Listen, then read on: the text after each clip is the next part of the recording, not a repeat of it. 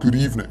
In today's spooky Wrath of Math lesson, we'll be proving that if x and y are integers and their product x times y is odd, then those integers x and y must both also be odd as well. This is a viewer-requested video. I always appreciate those viewer requests, so be sure to leave yours down in the comments. Specifically, the request was to prove this statement by proving the contrapositive, so that's what we're going to do today. I'm assuming most of you are already familiar with contrapositives, but let's begin with a quick recap just to bring us all up to speed. Suppose we have a statement like P implies Q. In this case, the statement is that for integers x and y, if xy is odd, that's P, well that must imply that x and y are both odd. That's Q, the conclusion. The contrapositive of a statement like this is an equivalent statement that goes like this. Not Q, the negation of the conclusion, implies not P, the negation of the hypothesis. So, since these are equivalent statements, in order to prove both of them, it is sufficient to prove just one. Sometimes, the contrapositive of a statement is easier to prove than the original, which is why it's a useful proof technique to be familiar with. It should make some sense intuitively that a statement is equivalent to its contrapositive, just to sort of explain half of the logic. If P being true forces Q to be true, then obviously Q being false forces P to be false, because if P were true, then Q would have been true. So with that said, let's get on with the proof. We want to prove this statement by proving its contrapositive. So a natural place to begin would be by writing out the contrapositive of the statement. Recall that the hypothesis of the contrapositive is the negation of the conclusion of this statement. The conclusion is that our integers x and y are both odd. So the hypothesis of the contrapositive is the negation of x and y being odd, which is that at least one of x or y is not odd, so x or y is even. So there's the beginning of our contrapositive statement. We begin by mentioning the objects that we're talking about. That part doesn't change. Let x and y be integers.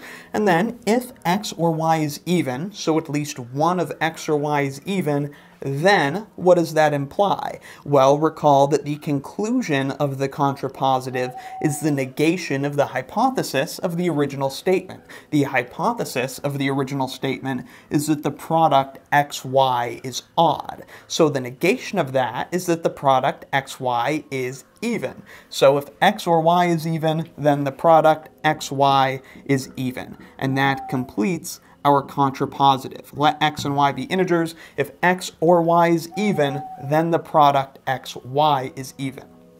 So, if we can prove this statement, that will also prove the original statement that we were interested in. And I think in this case, it's pretty clear how we can prove the contrapositive, whereas it was a little less clear how we might prove the original statement. So let's finish things up by going through this quick proof of the contrapositive. Again, we're assuming x and y are integers, and now we're assuming that at least one of x or y is even. It could be that x is even, or it could be that y is even, or it could be that x and y are both even. Either way, the proof is going to proceed in basically the same manner. So without loss of generality, let's just assume that x is even. So we'll say, without loss of generality, WLOG, we assume that x is even. So without loss of generality, we let the integer x be even. This means, by definition of an even integer, that x must be some multiple of 2. So x is equal to 2 times k for some integer k. For some k that's an element of the integers. Again, that's by definition of an even number. Since x is even, it must be equal to some integer multiple of 2. Now I think the rest of the proof is pretty clear. We of course want to show that x times y is also some integer multiple of 2. Well, what is x times y? Let's write it out. X times y must be equal to by substitution of the even definition we just applied, by substitution, x times y is equal to 2 times k, that's substituting 2k in for x, multiplied by y. Then, multiplication is associative, so 2k times y is equal to 2 times ky. And now we're basically done. K and y are both integers. The integers are closed under multiplication, so k times y is also an integer. Thus, xy is an integer multiple of 2, hence xy is even.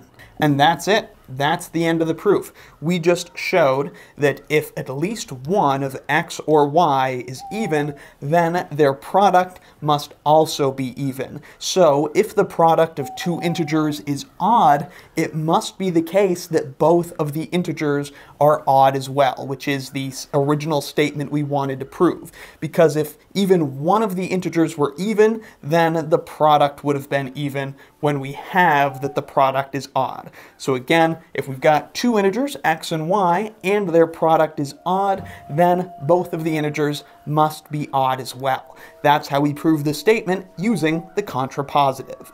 So I hope this video helped you understand how to prove that if the product of two integers is odd, then both the integers must be odd as well, using the contrapositive. You could also have a similar proof of this statement by contradiction, so go ahead and give that a try if you're trying to practice some different forms of proof. Let me know in the comments if you've got any questions, need anything clarified, or have any other video requests. If you'd like to help support Wrath of Math and all these spooky lessons, I'd really appreciate a small donation on PayPal or a small monthly pledge on Patreon. I'll leave links to those down in the description. Thank you very much for watching. I'll see you next time, and be sure to subscribe for the spookiest math lessons on the internet.